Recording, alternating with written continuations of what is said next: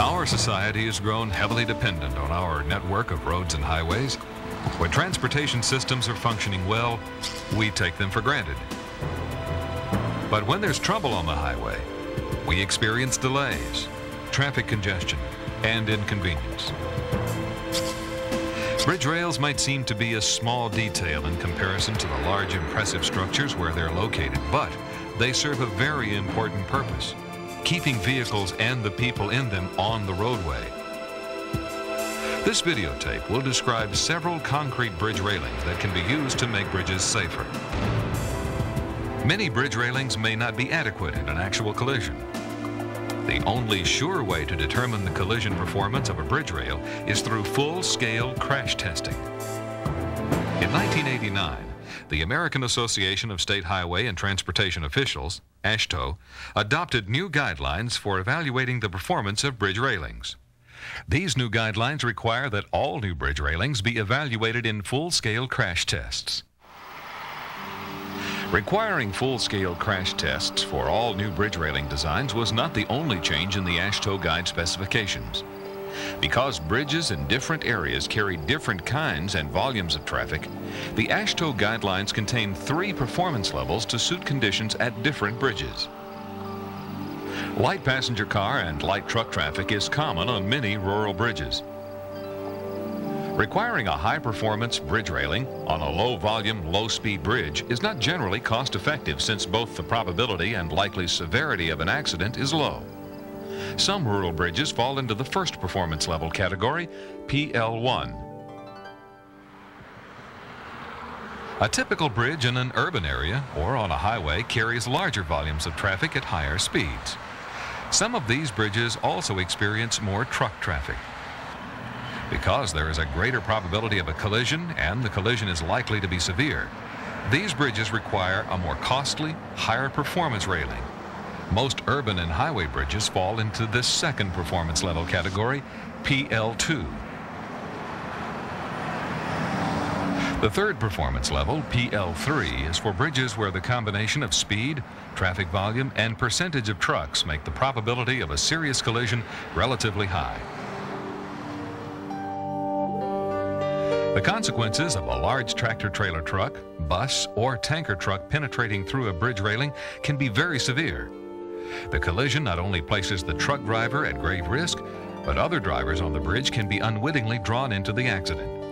If the truck penetrates the railing, the danger may spread to occupants of vehicles on other roadways as well as pedestrians. Recent crash test programs have evaluated a variety of bridge railings to determine their performance level. This videotape will review some of the results of these testing programs, starting with the PL2 bridge railing.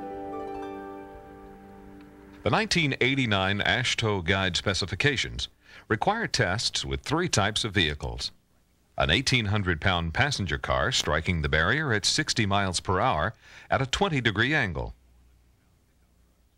a 5,400-pound pickup truck striking the rail at 60 miles per hour and 20 degrees, and an 18,000-pound single-unit truck striking the bridge rail at 50 miles per hour and 15 degrees. The bridge railings in these tests must prevent the vehicle or its cargo from penetrating or going through the railing, prevent vehicle or barrier debris from entering the passenger compartment of the vehicle, smoothly redirect the vehicle away from the bridge rail without causing it to roll over, and ensure that the occupant's impact velocity with the vehicle interior is below the specified values. Recently, several concrete bridge railings have been tested to determine if they meet the AASHTO PL2 criteria: the New Jersey safety shape, the F-shape barrier, and the vertical concrete wall bridge railing. The concrete safety shape barrier, also known as the New Jersey barrier, is without a doubt the most popular bridge rail in use today. One reason for the popularity of the concrete safety shape is that it effectively prevents vehicles from penetrating the rail while being nearly maintenance-free. The shaped profile of this bridge rail causes a vehicle to ride up the barrier as it is redirected. This vertical motion dissipates energy, resulting in less vehicle damage and better occupant response than the comparable impact with the vertical wall. This test showed that the occupant responses were within the allowable range. Since shaped barriers dissipate some energy by lifting the vehicle off the ground, there's a chance that vehicles may sometimes roll over, as happened in this test of the GM shape. This type of accident is almost always very severe. The small car crash test is designed to uncover this type of vehicle stability and occupant response problem. The 5,400-pound pickup truck test demonstrates the strength of the bridge rail for a larger vehicle. The barrier successfully redirected the pickup truck, causing only minor cosmetic damage to the bridge rail. The 18,000-pound single-body truck test is the most demanding test of barrier strength in the PL2 test series. In this test, the front of the vehicle rode up the sloped face of the barrier, then rolled 44 degrees until the cargo deck came in contact with the top of the vertical wall. Although the vehicle rolled over onto its side after leaving the rail, the vehicle was successfully contained, so the test was considered a success.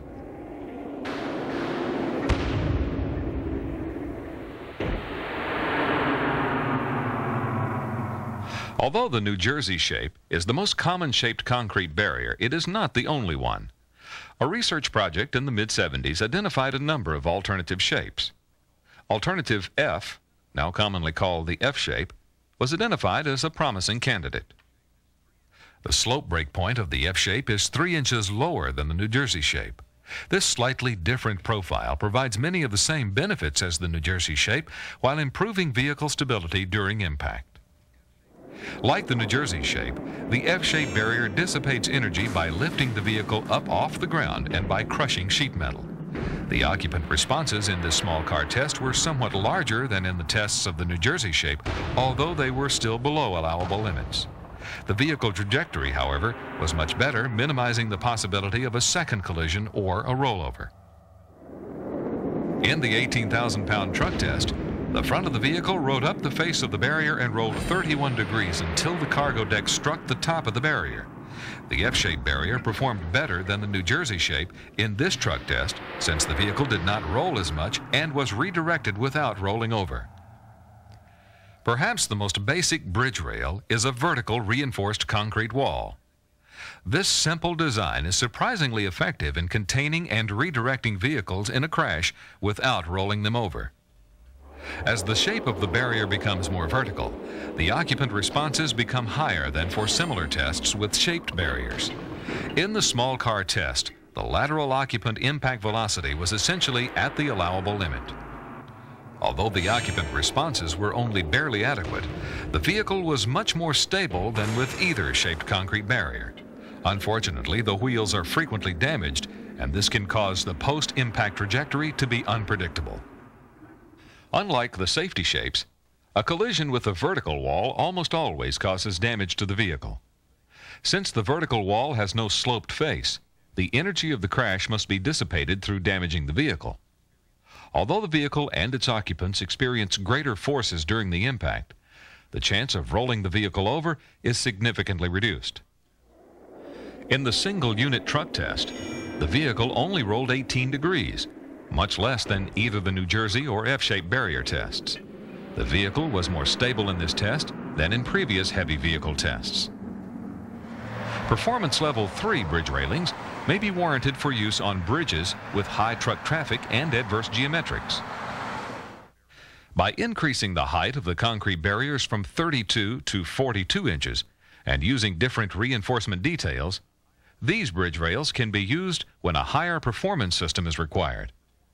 A PL3 bridge railing must perform well in crash tests with an 1,800-pound passenger car and a 5,400-pound pickup truck, as well as a 50,000-pound tractor-trailer rig. In a collision with a typical passenger car, the peak force of the collision may be as much as 60,000 pounds, acting at a height of about 20 inches above the ground. Since most bridge railings are between 27 and 32 inches high, the rail can provide the required force at the correct height for passenger cars. But as the vehicle becomes larger and taller, the height and magnitude of the impact force also becomes higher. If a bridge rail is too low, the truck will simply roll over on top of the barrier. When there's a good possibility that heavy trucks will strike a bridge rail, crash test experience has shown that the bridge rail should be at least 42 inches tall to provide an adequate force at the right height. The F-shape, New Jersey shape, and vertical wall can be used as PL3 bridge rails if their heights are increased to 42 inches and additional reinforcement is used. Damage to both test installations consisted primarily of scuff marks, scraping, and gouging of the concrete. The bridge railings would still be effective after these very severe collisions. Each of these barriers has its own advantages and disadvantages. The barrier with the least vertical face, the New Jersey barrier, causes the least amount of sheet metal damage and has the best occupant response. The vehicle stability for the shaped barriers is not as good as for the vertical wall. The vertical wall has the best roll stability characteristics, but it causes the most wheel damage, which can result in the vehicle re-entering the roadway. Improved vehicle stability is even more important in impacts with trucks. Although the shaped barriers contained heavy trucks, the vertical barrier keeps the trucks upright and more stable. Crash tests indicate that the F-shape may be a good compromise between the less favorable stability characteristics of the New Jersey shape and the higher occupant response characteristics of the vertical wall. There are trade-offs that must be made when deciding between the stability, post-collision trajectory, and occupant response characteristics of these bridge railings. These bridge railings satisfy the AASHTO guide specifications for PL2 and PL3 conditions. More important than simply meeting the specifications is the fact that the performance of these railings has been demonstrated in full-scale crash tests. Crash tests are the best available method for deciding which bridge railings designs will work and which designs will not work. Bridge railings serve an important, though usually unnoticed, role in providing a safer roadside environment. Choosing the most appropriate bridge rail may seem minor in comparison to other engineering and design considerations, but making the correct decision can save someone's life.